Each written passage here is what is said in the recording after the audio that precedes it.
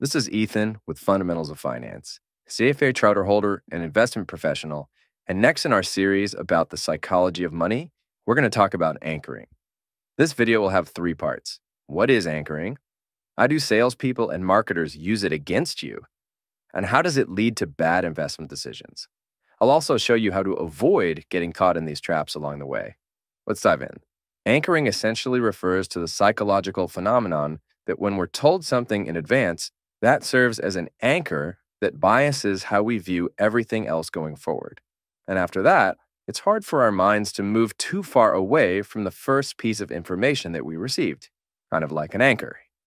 For example, there was a video game called Plants vs. Zombies that came out in 2009. Researchers decided to use it to do a study, where they gave the game to 3 groups of people. The first group was told that critics had rated the game a 91. The second group was told that it had been given a rating of 61, and the third group wasn't told anything in advance. Everyone was then asked to play the game and give it their own rating. On average, the group that had been told it had a high rating from critics gave it an 85. The group that had been told it had a low rating from critics only gave it a 71, and the group that hadn't been anchored at all gave it a 79. None of these people realized they were being anchored, but hearing that number in advance clouded their judgment about their own view of the game. This happens everywhere in life all the time. If you tell your friend that the comedian you're taking him to see is really funny, they're more likely to think they're really funny. Now, sliding your judgment about a comedian or a video game probably isn't the end of the world. But what about your purchasing decisions? When I was in high school, I worked at a sporting goods store. I remember a new treadmill going in, and the price tag said it used to be $1,000, but now it was only $800. I thought that was strange because I knew we'd never sold that treadmill before.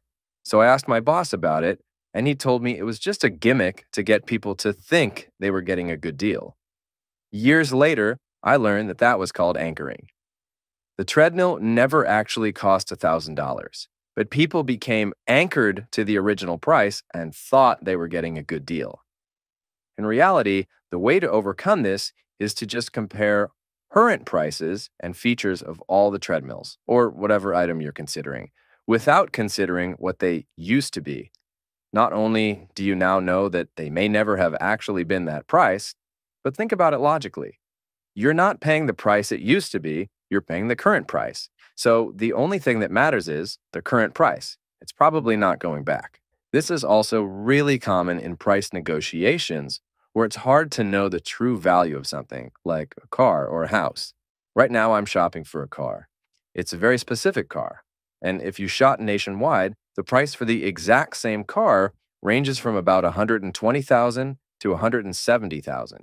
When people walk into the dealership and are able to negotiate the dealer down from $170,000 to $160,000, they think they're getting a good deal. It feels great. They're really not. They're being tricked by the anchor of the high initial price tag. I will not be falling into this trap, and neither should you. Not only can you avoid this being used against you, but you can actually use it to your advantage. So if you're entering a negotiation for something, whether it be a big purchase or salary negotiation, don't be afraid to go first. Often, people don't want to go first because they're afraid to tip their hand. But actually, going first gives you a chance to set the anchor. And if it's something like a car where the price is already set, but you know they're anchoring you at way too high of a price, try calling them out on it. Yeah, I'm interested in the car, but I've seen really similar cars listed for much less at other dealerships. Seems like you're trying to anchor me, or you set the price unrealistically high just as a starting point in the negotiation. You don't expect me to fall for that, do you? Then you say nothing and wait until they respond. It may take them a while because you will definitely be catching them off guard. One of 3 things is likely to happen. Most likely, they'll say something like, yeah, the real price is X, and their starting point has just lowered, and then you can negotiate from there. Or they'll call your bluff about it being cheaper elsewhere, so make sure you're prepared with an example. They might also ask you what price you had in mind, and that's your chance to counter anchor on the low end, below what you are actually hoping to pay. It has to be realistic, though, or it won't work. And you try to anchor a Ferrari dealer at $7,000, they'll laugh you right out of the room. The third and least likely response will be to stand their ground and say, no, that's the firm price. If they do, that's when you walk away. After all, if you're being genuine and you really can find similar cars for much less at other dealers, you really don't want to pay that price. Remember, it costs them money to keep the car at the dealer, and they make money by making sales. Once they find a buyer who's interested, they don't want to let them go. So most likely, if you walk away, they'll revert to one of the first two approaches and put the ball back into your court. When it comes to investing, we often anchor on what a stock price used to be in order to judge what it will be. Like, it's gone down a lot, so it must be cheap, or it's gone up a lot, so it must be expensive. But no, a stock price's future moves, or mutual funds, or an ETFs, any investment's future moves, will be driven by what happens in the future. If something is going up or down, you have to ask yourself why it's up or down so much. Let's jump into some real-life examples.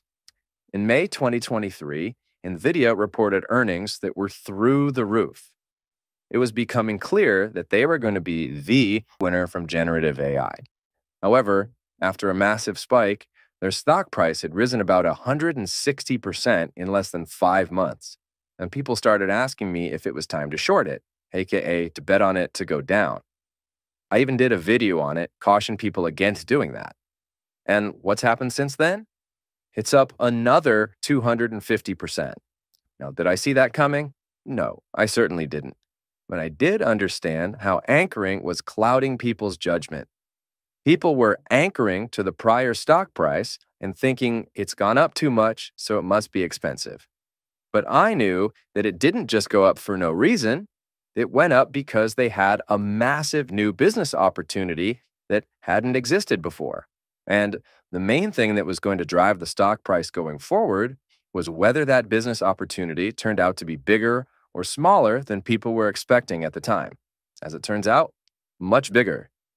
You didn't need a crystal ball or a CFA to figure this out. You just needed to be able to recognize how anchoring was making something appear like a great opportunity to short NVIDIA, despite the fact that the past stock price would have no bearing on the future stock price. Sometimes big stock moves are an opportunity to invest because people are irrational and people's buying and selling activity drives the stock market. Often their emotions get the best of them and either cause them to buy too much, setting the price too high, or sell too much, setting the price too low. But the key to spot an opportunity rather than falling into the anchoring trap is to ask yourself why the investment is up or down so much. Do you think that move is justified? Has it gone too far? Or maybe, like in NVIDIA's case, it hasn't gone far enough. A big stock move can be a starting point to finding an interesting opportunity, but it's nothing more than that. The rest comes down to predicting where it will go in the future, and wherever it was in the past has no bearing on that. If you made it this far in this video, I want to sincerely thank you for watching. Just like when you get a new car and all of a sudden you start seeing that car everywhere, just watch. You're about to see anchoring everywhere you go. And now that you've seen this video, anchoring will no longer wear you down. If you found this video helpful, please hit those like and subscribe buttons and stick around for the rest of this series on the psychology of money. And if you have questions or want to continue the investing conversation, check out the link in the description where you can join our free Discord. I'll look forward to seeing you in the next video.